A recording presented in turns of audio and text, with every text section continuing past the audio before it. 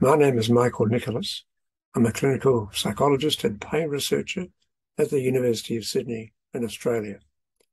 And I've had the great honour of being asked to present the J.D. Lozier Award Lecture at the Toronto Conference, and I want to tell you a little about it.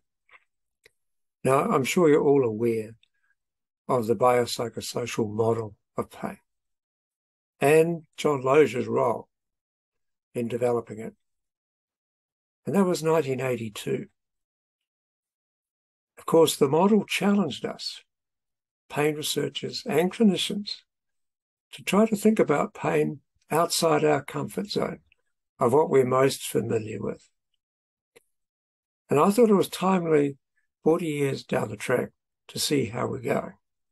How well have we met the challenge set by Lozier back then? I'm going to discuss this question, as well as what we've learnt about it, and where we could go from here. And I hope you'll join me. Thank you.